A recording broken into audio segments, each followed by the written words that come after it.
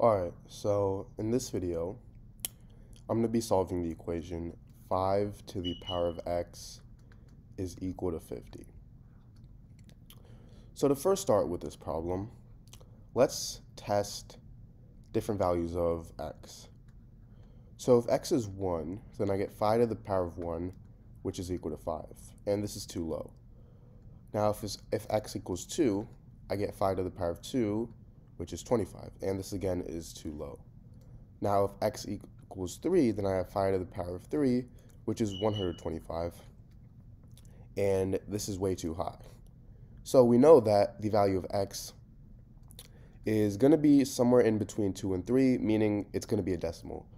So how are we going to find the exact value of x?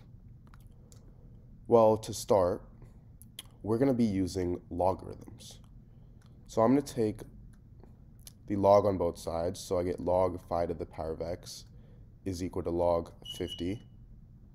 And the reason I'm doing this is because logarithms come with a special property that state that if I have something in the form log a to the power of b, I can actually move the exponent b to the front, so this turns into b times log a.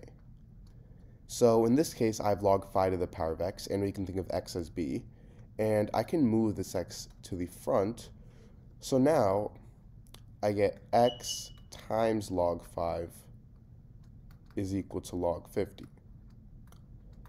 And now remember, we want to find the value of x, so all we have to do that is to get rid of this log 5 by dividing both sides by log 5. So now these two cancel out, and I get x is equal to log 50 over log 5. And now let's simplify this a little to get the exact decimal value. So log 50 is the same thing as log of 10 times 5.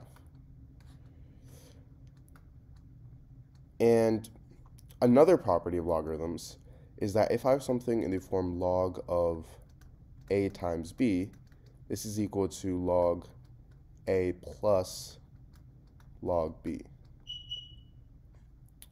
So now this turns into log 10 plus log 5 over log 5, which is the same thing as log 10 over log 5 plus log 5 over log 5, which is just 1.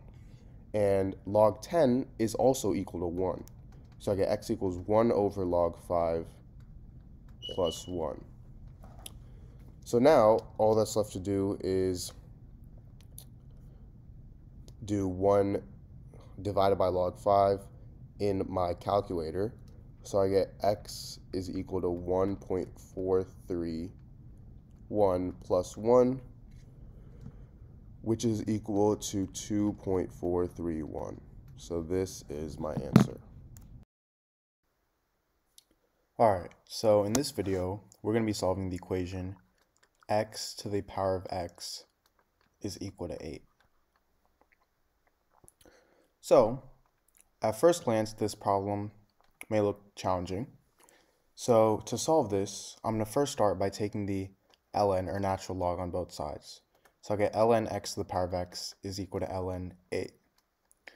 And a helpful property that comes with logarithms is that if I have something in the form ln a to the power of b, I can move this exponent to the front, so this turns into b times ln a. So in this case, I have ln x to the power of x, and I can move x to the front. So now I get x times ln x is equal to ln 8. Now from here, I'm going to use another formula that states that if I have something in the form w of a times e to the power of a, this is equal to a. And this is something known as the W-Lambert formula. So if I take the w of something in the form a times e to the power of a, it's going to equal a. So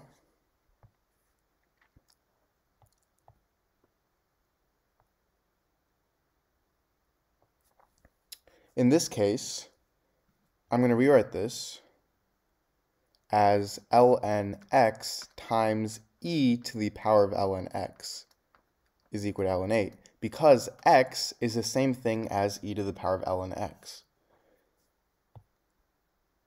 So now I can use this formula. So I'm going to take the w on both sides. So I have w of ln x times e to the power of ln x is equal to, what I have to do on one side, I have to do the other side. So w of ln 8. And this simply turns into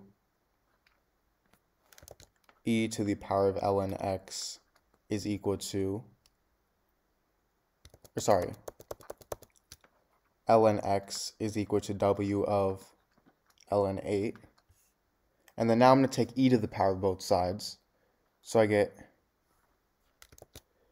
e to the power of ln x is equal to e to the power of w of ln 8.